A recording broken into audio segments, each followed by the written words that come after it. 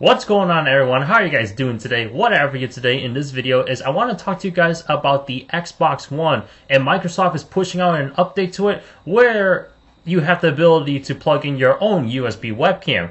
Pretty straightforward. I mean, kind of like my webcam over here, for example. I have this hooked up to my MacBook Pro right now to shoot this video. With this update, I can plug this up into my Xbox One and then use that as well. Now, why on earth would you want to do something like this? Well, for example, maybe if you had Skype on your Xbox One, then if you wanted to have a video conversation, there you go, and you can just have the video conversation straight from your TV.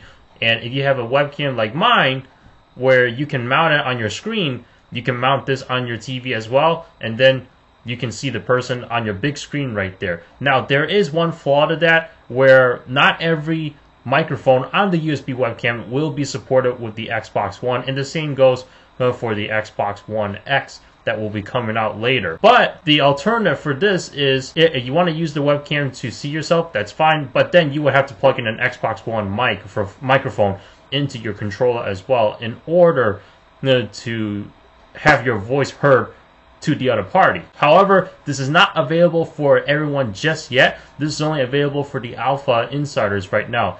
Now, what do I think about this? Well, it is a pretty neat feature after all, so that way you don't have to go out and spend money on Microsoft's Kinect with their camera within that device. Because next thing you know, like, a lot of people don't even have the Kinect. Myself even. I don't even have the Kinect for my Xbox One. Yeah, it was a new console that I got last year. Would it have made sense for me to get the Kinect? Sure. But the problem is, this is my bedroom. I have no space to stand up and enjoy my games using body motion. So I just played with the controller. Yes, I could take my Xbox One downstairs, plug it up to another TV, but this is my bedroom, and I play my games over here. So, with the personal preference out of the way, basically there are some constraints within people's lives, which is why we don't, some people prefer not to have the Kinect, while some do. And would I like to have the Kinect myself? Absolutely. So that way, like, if I were to get like a sports game one day, then for my Xbox One, you know, it'd be nice to play as if you were actually over there at the ring itself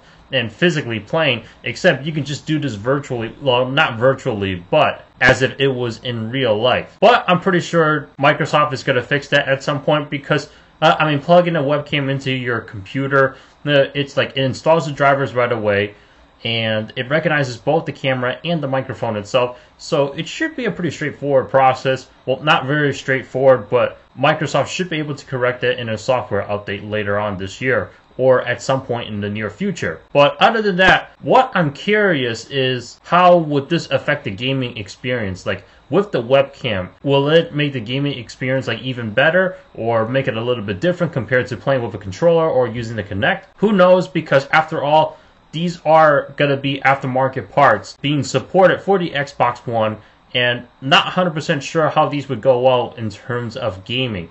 Maybe, for instance, for a webcam that can do the same thing the Kinect can do, where in certain games, if you were to move your body, your character within the game that you were playing will also move along with your body motion, kind of like, for example, how I'm doing right now, just moving around.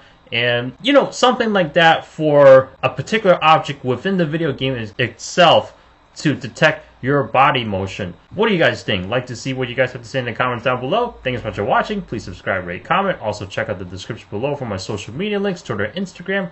I'll see you in the next one. Take care, everybody.